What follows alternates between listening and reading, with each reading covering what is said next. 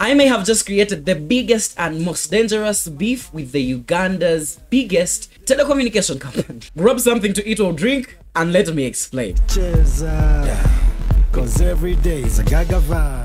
So MTN Uganda goes on this journey of advertising for their Gaga bundles, which are cool by the way, and they just give the best services. But let's just say the contractor they hired to do this advert may have taken things less creative, but also quite inappropriate. What do I mean? The MTN advert that came out a few weeks ago, a month or so, received a lot of mixed feelings. To be honest, I was among the people who saw it like, yo, this is not how we advertise for things, because in my own thinking, by then, this advert, yes, is advertising something, but it doesn't make a point. Like, the creativity doesn't make sense at all. Like, through the content, how are you trying to sell me the Gaga bundles? I'm just being a critic, right? Well, it turns out there are some other people who felt that way too. The review video I did about still a few weeks or a month or so back, when I posted it, in my own saying, I would say it went absolute bananas. When it came to my channel, it was having like 1 or 2k something views, even by the time of recording this video. But what I did not expect, my video being featured on Kampala Gossip from people like Pastor Sempa, most probably,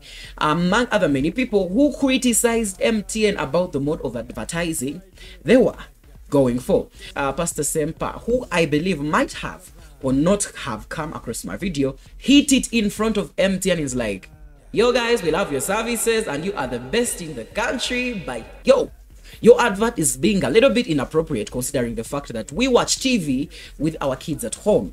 Yeah, this advert was not only online, like YouTube, Facebook, Instagram. People had mixed feelings and the comments were just juicy. So after all that going all and about, MTN withdrew their advert.